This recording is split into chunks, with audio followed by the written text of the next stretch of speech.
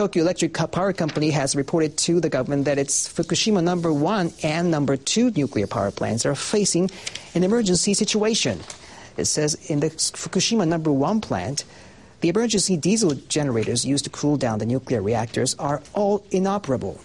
And in the Fukushima number 2 plant, an emergency cooling system has been activated. The Nuclear and Industrial Safety Agency says no radiation leakage has been reported so far.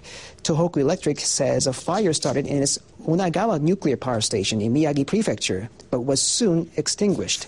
It says there are no radioactive leaks. The Chief Cabinet Secretary Edano says that there should be electric power in order to cool the nuclear power plants, and there is a need for power generation there.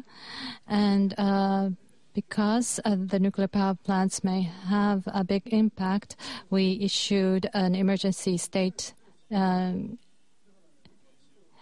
announcement, and we took measures under the law to take measures, maximum measures, to secure safety of the power plant. But at this point in time, there's no radioactive leakage at this point. And the government is taking all measures to prevent such situation.